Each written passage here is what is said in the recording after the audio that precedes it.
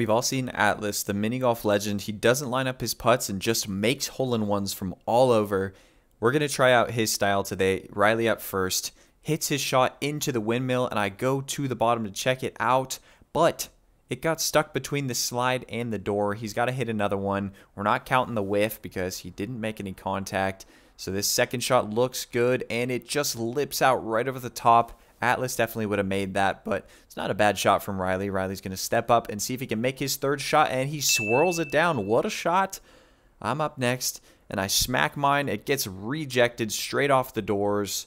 That's not a good look. I'm going to walk up and, without aiming, tap my next one in. But I've got only one more shot to tie Riley here, so this next one needs to go down.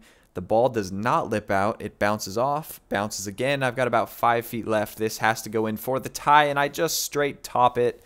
I'm going to lose this one. Riley takes the win.